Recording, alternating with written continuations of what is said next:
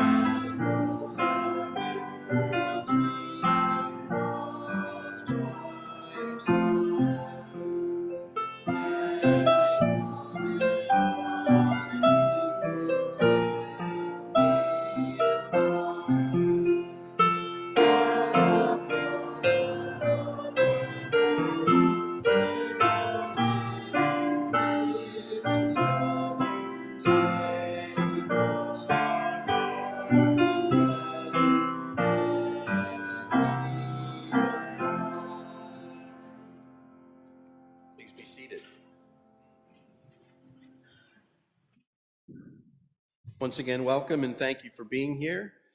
Please join us for fellowship and coffee and goodies in the fellowship hall after the service. I do want to mention or remind everyone that we have a Lenten book discussion series beginning this week. We'll be meeting just after the service, after the coffee hour festivities are over, discussing the last week by Marcus Borg and John Dominic Crossan. So if you're interested, it's not too late, but feel free to join us, and I look forward to a lively discussion. Another reminder that we have begun to pass the plate during the offertory, so be prepared for that, and also followed by the doxology after the offering is collected, which is number 46 in your hymnal. I'll call your attention to the announcement sheet. There's several items to pay attention to on here. Is there anything that anyone wants to call out specifically? Sue? Just a moment. We'll wait for the microphone, if you don't mind. Grace couldn't make it today. She sent me. Never mind. Okay, so the mission board is going to be doing 1 great hour of sharing. And I did a little research. It started in 1946, so it's 69 years old or that.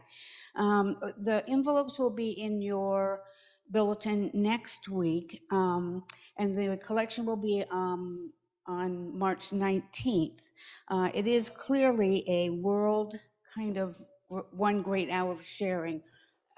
So we ask you to be intentional about thinking about what you'd like to give. Thank you, Sue. And obviously those envelopes did make it into the bulletin this week, so a little preview. Oh, okay. Well, we're doubly covered. Anything else anyone would like to announce this morning? All right, well, seeing none, let us continue more intentionally in worship. Please join me in the opening prayer. God of night and of day, we dare to venture out into the unknown, to the edge of the wilderness where you will guide us. We come to be led and encouraged. We come to find answers to questions we didn't even know we had. We come to find you, steadfast and true.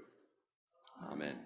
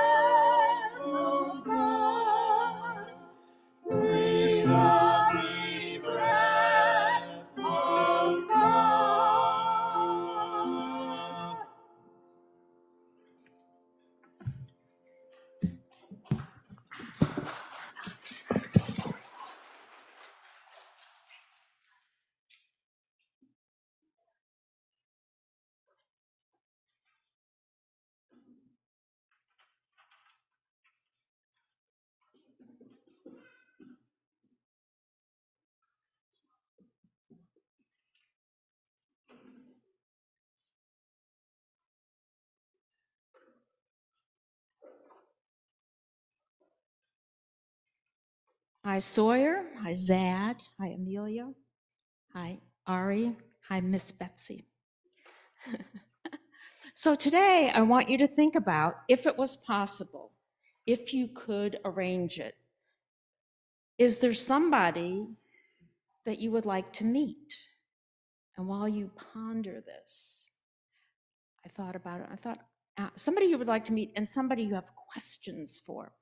So I would like to meet Jane Goodall. She's an anthropologist that worked for most of her life studying chimpanzees. She was born in England, but she also spent most of her life in Africa because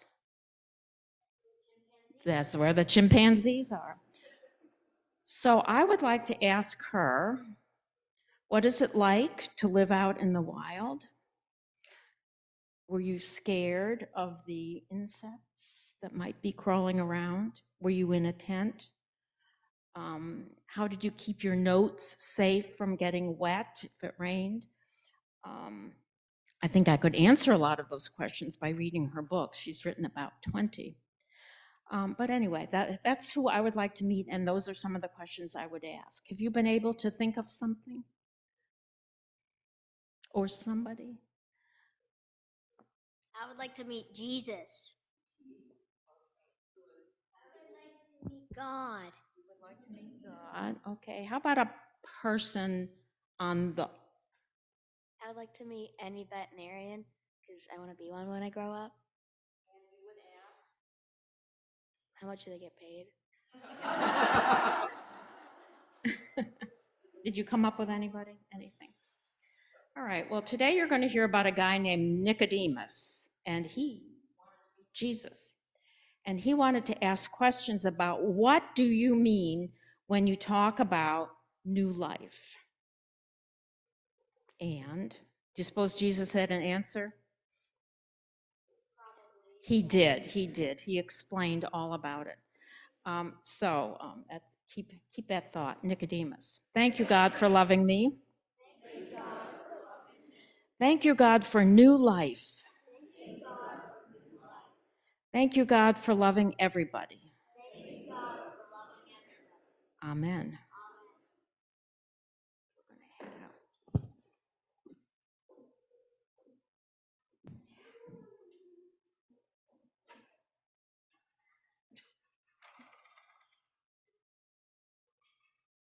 C.S. Lewis is who I'd want to meet. Although you didn't say dead or alive, so. The familiar story of Nicodemus and his nighttime encounter with Jesus gets new life when read in a modern paraphrased Bible version. So please listen as Dianne reads John chapter 3, or most of it anyway, from the Message Bible. Dianne. Reading from John chapter 3, in the Message. There was a man of the Pharisee sect, Nicodemus, a prominent leader among the Jews. Late one night, he visited Jesus and said, "Rabbi, we all know you're a teacher straight from God.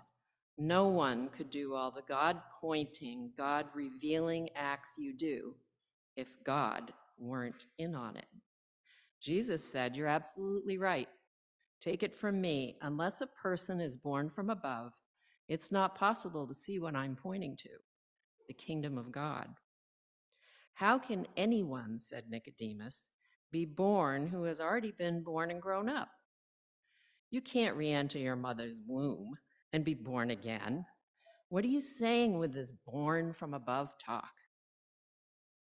Jesus said, "You're not listening. Let me say it again. Unless a person submits to this original creation, the wind hovering over the water creation, the invisible moving the visible, a baptism into new life, it's not possible to enter God's kingdom. When you look at a baby, it's just that, a body you can look at and touch. But the person who takes shape within is formed by something you can't see and touch, the spirit, and becomes a living spirit. Don't be so surprised when I tell you that you have to be born from above, out of this world, so to speak. You know well enough how the wind blows. this way and that. You hear it rustling through the trees, but you have no idea where it comes from or where it's headed next. That's the way it is with everyone born from above by the wind of God, the Spirit of God. Nicodemus asked, "What do you mean by this? How does this happen?" Jesus said, "You're a respected teacher of Israel and you don't know these basics? Listen carefully. I'm speaking sober truth to you. I speak only of what I know by experience. I give witness only to what I've seen with my own eyes. There's nothing secondhand here, no hearsay. Yet instead of facing the evidence and accepting it, you procrastinate with questions. If I tell you things that are plain as the hand before your face and you don't believe me, what use is there in telling you of things you can't see, the things of God?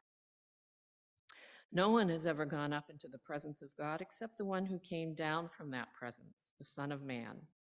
In the same way that Moses lifted the serpent in the desert so people could have something to see and then believe, it is necessary for the Son of Man to be lifted up. And everyone who looks up to him, trusting and expectant, will gain a real life, eternal life. This is how much God loved the world. He gave his Son, the one and only Son.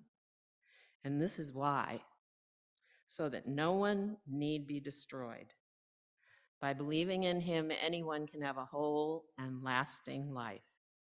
God didn't go to all the trouble of sending his Son merely to point an accusing finger, telling the world how bad it was.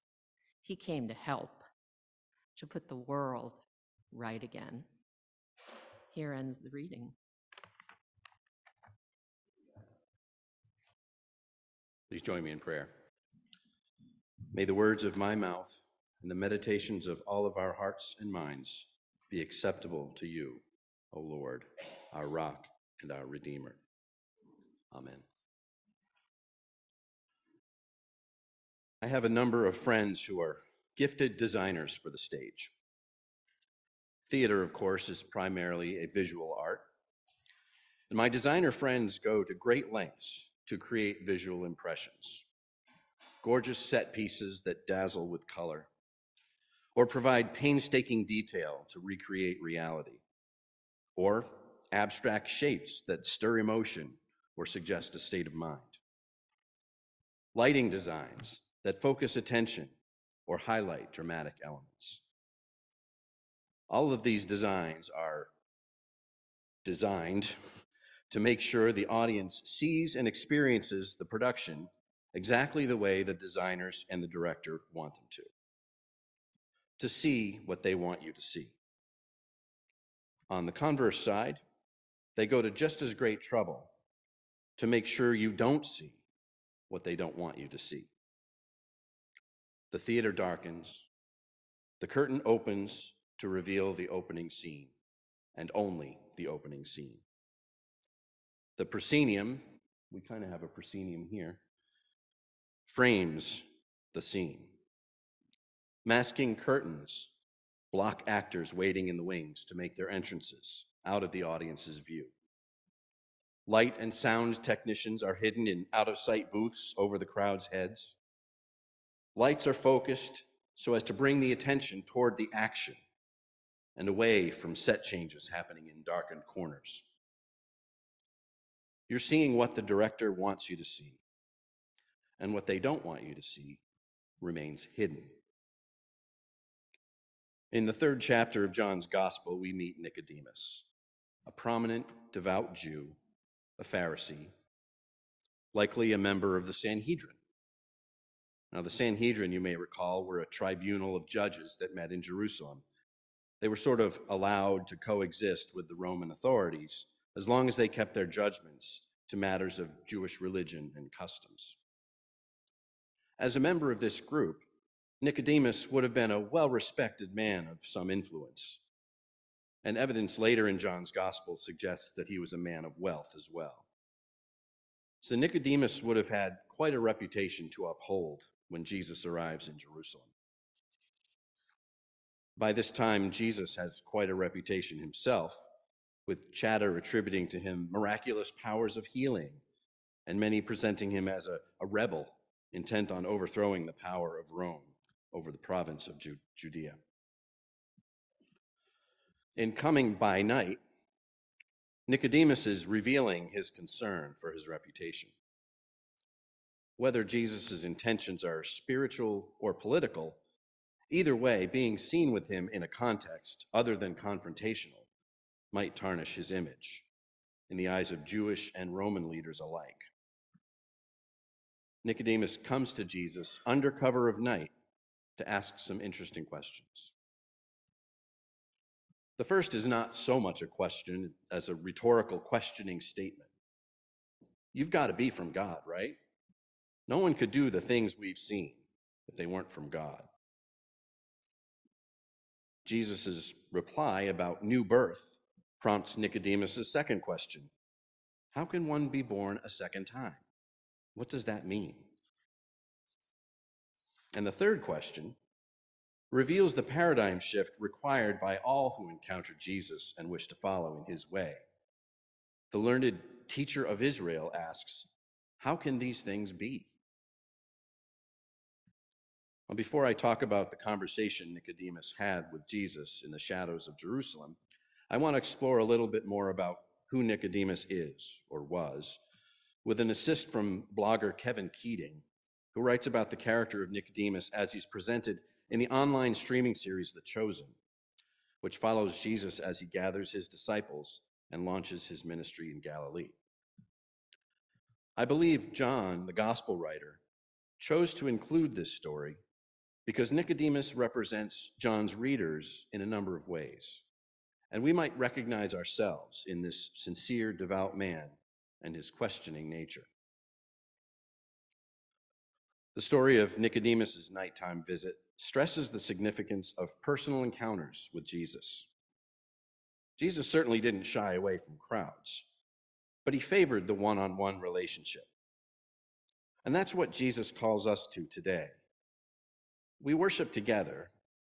We enjoy the fellowship of believers, but each of us nurtures their own relationship with God and with Jesus. Coming by night, Nicodemus could be described as a fearful follower. For him, as for us today, there are social, political, and in some parts of the world, physical consequences of faith displays. Perhaps, like us, he hides, obscures motives, hedges his bets. He initially seeks to remain unseen, hidden by his own theatrical curtains, ducking into shadows, avoiding the spotlight. Later, as the Pharisees become more aggressive in their opposition to Jesus' ministry, Nicodemus peeks from behind this curtain.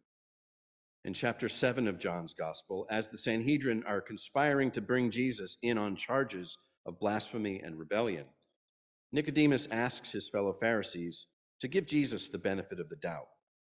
Can we judge him without hearing what he has to say? Eventually, he seems to overcome his fear of a sullied reputation, but at this point, Jesus has been crucified and buried. Nicodemus emerges from the shadows with a daringly public offering of burial spices, about 75 pounds worth, hard to secretly purchase or transport. This public display seems to indicate that Nicodemus may at some point have made a decision to become a disciple of Jesus. John doesn't explicitly say. But although a fearful follower, Nicodemus is definitely a genuine seeker. We're not given his age, but being a Pharisee and a member of the Sanhedrin, he must have been extensively educated for a man of his time. John calls him a prominent ruler of the Jews. So he would have been pretty confident of his knowledge, particularly of the Hebrew Scriptures.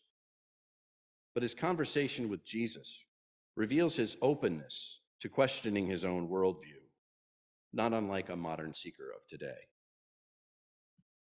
However, perhaps unlike his Pharisaical colleagues, Nicodemus asks questions designed not to trick or entrap Jesus, but with genuine respect for a fellow rabbi.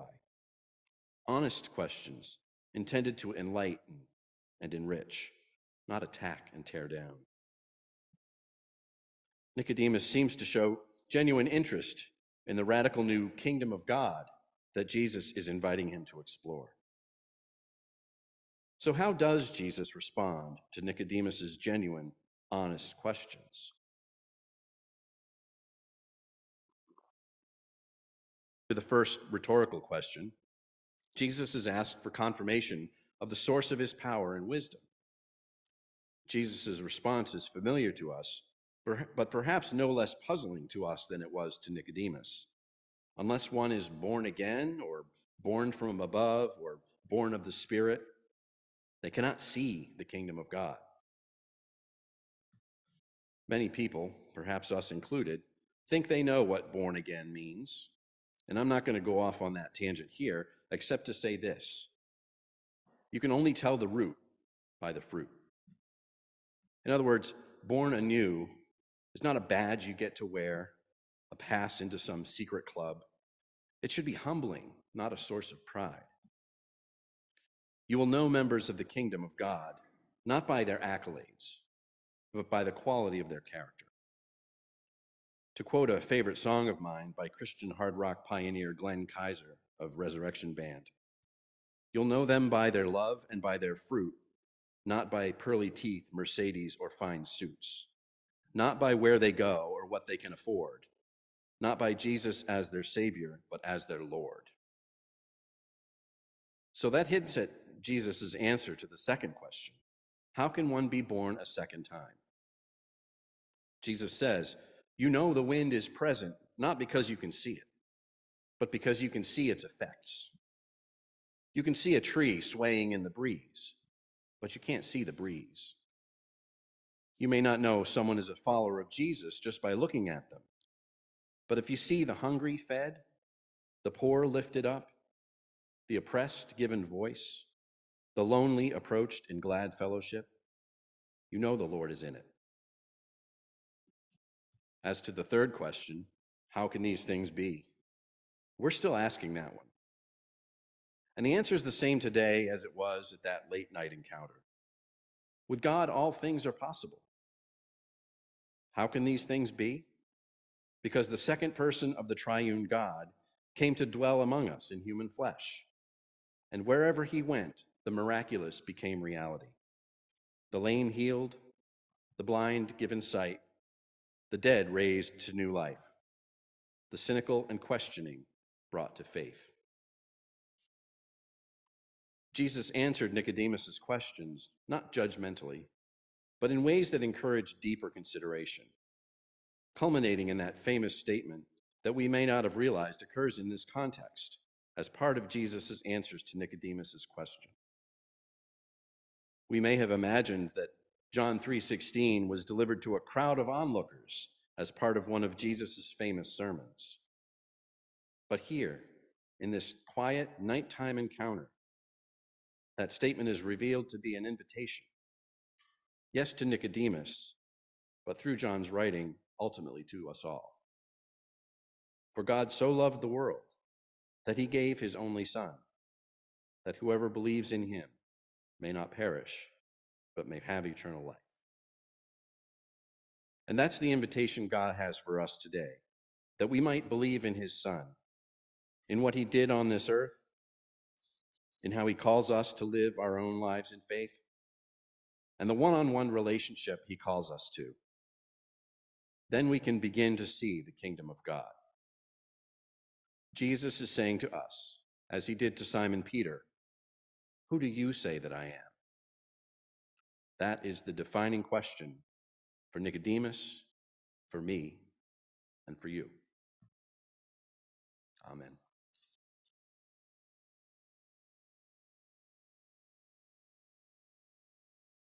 We are in the dark season of Lent, but we anticipate the coming of the morning.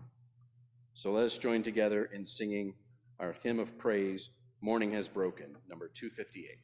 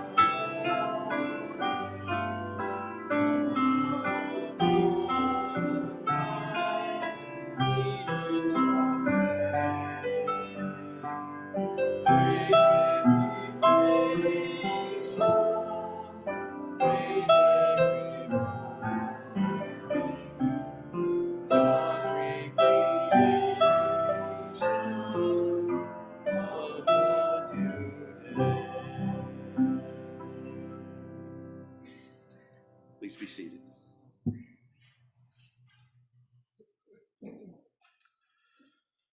And now let us bring before God and each other the joys and concerns of our hearts. Does anyone have a joy or concern to share this morning?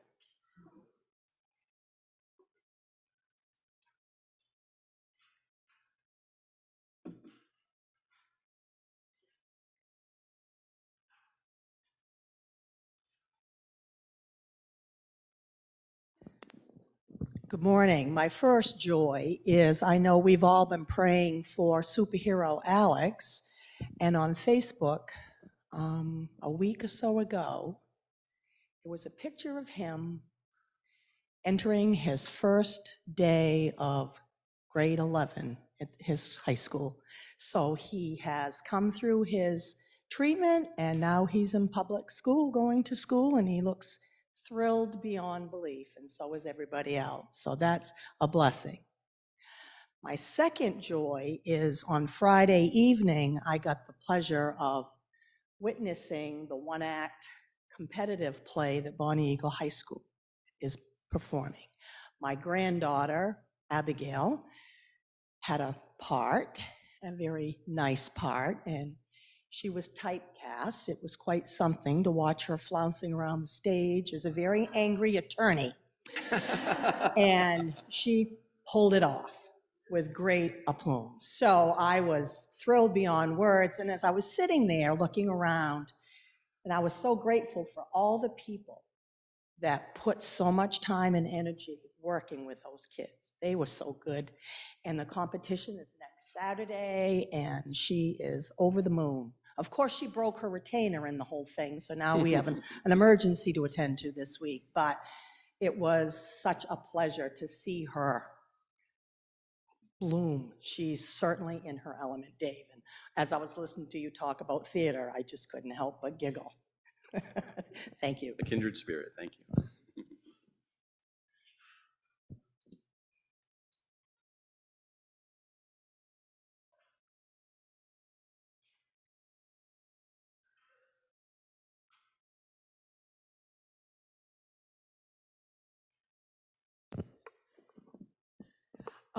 This week I had a note from Jolene Weber's daughter, Jill, and she was saying her mother's doing very well, settling in, enjoying exercise class, playing bridge, cribbage, and bingo. And according to Jill, she'd always hated bingo. But so, and I also have her phone number, cell phone, if anybody wants it. But on another note, you know, we've been gathering money for hygiene kits, and this past week, Ellie and I went shopping for the towels and washcloths. And for 100 kits, you can imagine, that really filled up the carriage. So we're at the register with this full carriage load, and two ladies separately approached us and said, "What are you doing?" And so we explained about the mission project, and they each gave us $20. So we had an extra $40, so it was a joy. Brought tears to my eyes.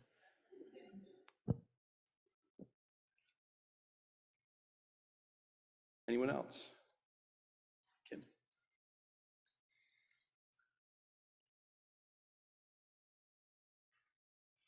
Kim. I'd like to thank David for being in the choir. I know that Bill had mentioned it would be so nice if he could do that, and you did it. It's wonderful.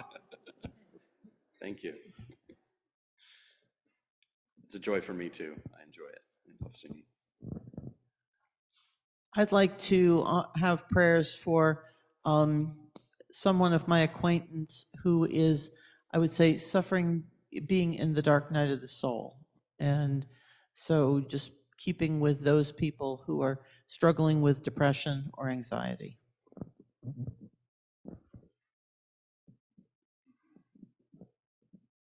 Yes, I have what I consider very special joy.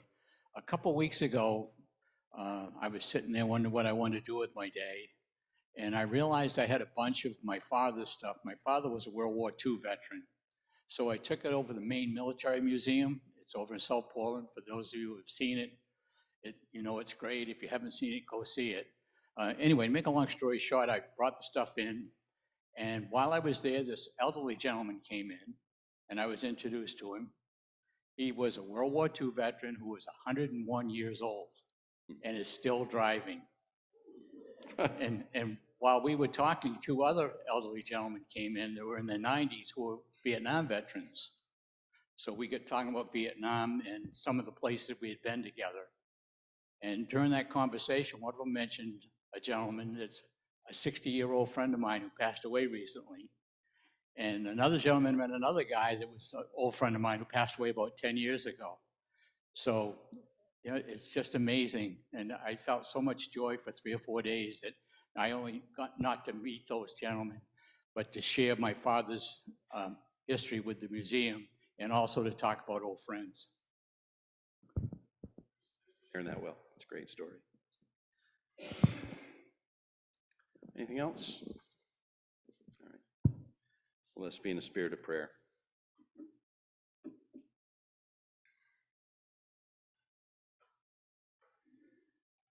We come to you, O God, in the bleakness of our doubt, when questions arise and we're not sure where to find strength. We pray for your blessing in our boldness to dare to give voice to so many questions. We want to know so much, and it's hard to challenge the voices that deride, put down, and condemn our wondering. We listen for the wind to blow, to hear its sound howling through our souls with understanding and grace. God, we are newborns in our hope and confusion. Hear the deep yearnings of our heart. Open in us ways of genuine compassion. We live in a world of stark and confusing contrasts, beauty and ugliness, generosity and impoverishment, hope and despair, honesty and deception. We turn to you, seeking in the stillness, the refuge and gift of silence, your presence, calm, beckoning voice, and renewing perspective. Guide us in our prayer, strengthen us in our action for this, our community, our nation, and our world. Loving God, we lift up the joys of our hearts this morning. We are so grateful for the strengthening and healing that it was experienced by Alex, the superhero, as he embarks on his first day of 11th grade. We lift him up as evidence of the strength and power of communal prayer. And we praise you for what you've done in his life and others. Similarly, we thank you for the strength and encouragement of Jolene, that she's doing so well and thriving and finding ways to enjoy the things that she loves and things that she didn't love. Lord, help us to find new ways to find joy in our lives. Ask you to be with the One Act participants. We lift up with joy Sue's granddaughter, Abigail, and how she's able to portray anger in that situation. When I know from experience, Lord, she was experiencing joy of doing what she loves. We ask you to bless those that help and build and coordinate and deal with logistics for these events. Things like the One Act Festival and a worship service and a theatrical production, it all takes a lot of teamwork and help. And we thank you for each of the people who contribute in small ways and large. I offer thanks for the volunteerism and spirit of this congregation and the just assumed willingness to jump in and help. And special thanks to Sid Pollard and others who have jumped in to help when weather throws obstacles in our way and we just toss them aside like snow. We ask your blessing on the hygiene kit ministry. We thank you that we're able to provide this for people, doing your work in this world, acting as your hands and feet. And we thank you that So many people out there who are yearning to find ways to contribute and yearning for ways to help. That people were inspired to give monetarily and support this ministry. I just ask that you bless those gifts and others like them. We lift up the people serving in the military, in peacetime and in war. We thank you for the sacrifice that they make, for the lives that they give over to our country, to the service of our country. And thank you for those who are in the veteran community and find opportunities to share their memories and find ways to connect with others and to demonstrate that indeed we are all connected in some way. And Lord, I ask you to share that connection of people to people with those who are going through the long, dark night of the soul. Bring your comfort and sense of presence to Sally's acquaintance, but to all who struggle and suffer with depression and doubt and despair. Lord, all these things in the faith, hope, and love of Christ, we pray, along with the prayer that Jesus taught his disciples, saying, Our Father, who art in heaven, hallowed be thy name. Thy kingdom come, thy will be done, on earth as it is in heaven. Give us this day our daily bread, and forgive us our debts, as we forgive our debtors. And lead us not into temptation, but deliver us from evil. For thine is the kingdom, and the power, and the glory forever. Amen. It's Communion Sunday. Let us remain seated as we sing our communion hymn. Let us break bread together, number 311.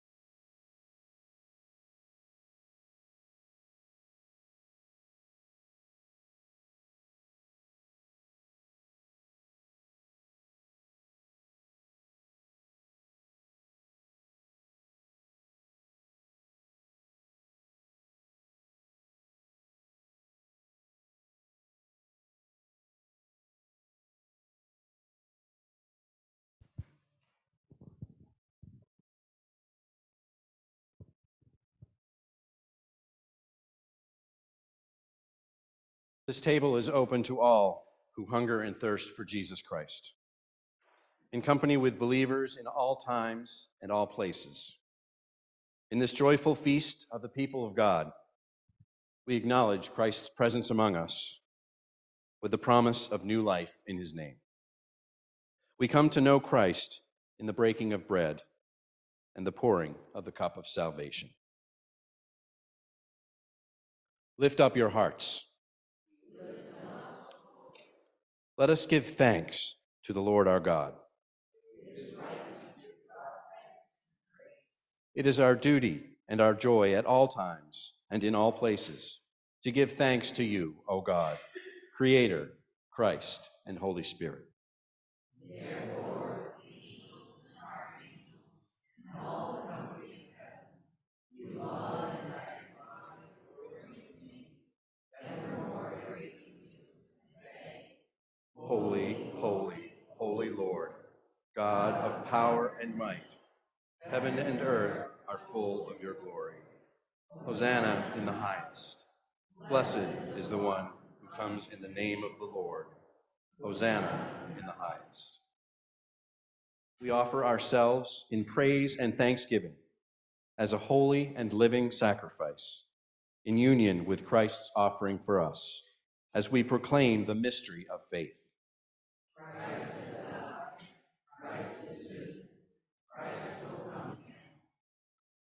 O holy God, creator of all people and worlds, send now upon this bread and this cup your life-giving Spirit. As we partake of this holy meal, fill us with the Holy Spirit, that we may be one body and one spirit in Christ. All glory and honor is yours, Almighty God, now and forever. Amen.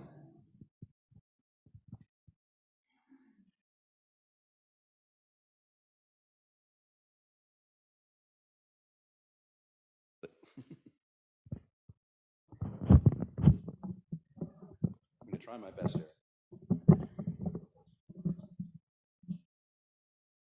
On the night Jesus was betrayed, gathered with his friends, he took bread and gave thanks and broke it. And giving it to his disciples, he said, "Take and eat. This is my body, which was broken for you." In like manner, he took the cup and blessed it and said, "This is the cup of the new covenant in my blood, poured out for you and for many for the forgiveness of sins. Do this in remembrance of me." The gifts of God for the people of God. Eat and drink to the covenant of the new birth.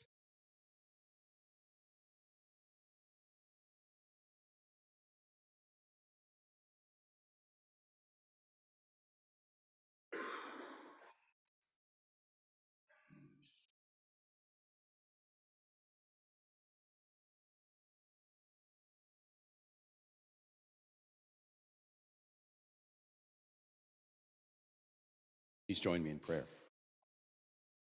We give you thanks, O God, that you have refreshed us at your table by granting us the presence of Christ. Strengthen our faith, increase our love for one another, and send us forth into the world in courage and peace, rejoicing in the power of the Holy Spirit. Amen. Our hymn of dedication is "How Can We Name a Love?" number 409.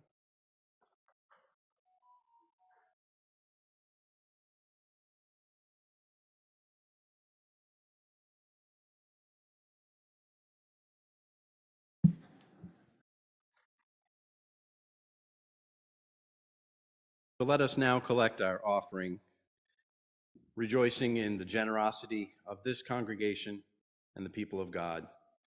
Thank you for your faithful contributions. May they be used to bless the community.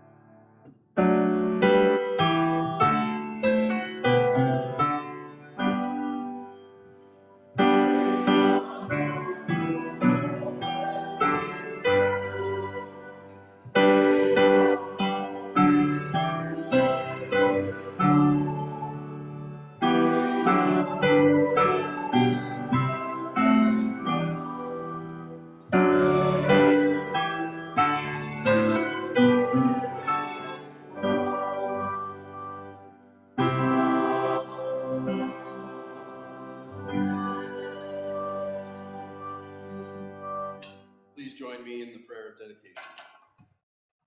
We bring you gifts, O God, with all our questions. We know that you will work wonders with all we offer to renew the believers with new wonders. Amen. Our hymn of dedication is number 409. How can we name a love?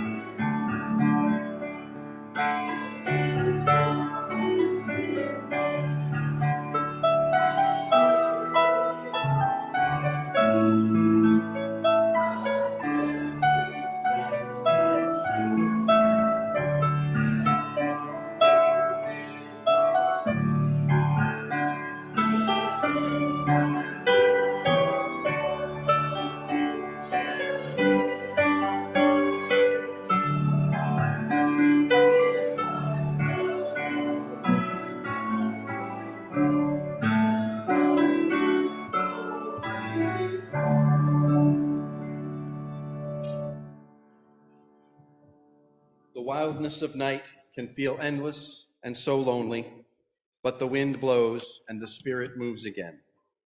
Know that the sun will not hurt you by day, nor the moon by night, for God will protect you and watch over you this day and always. Amen.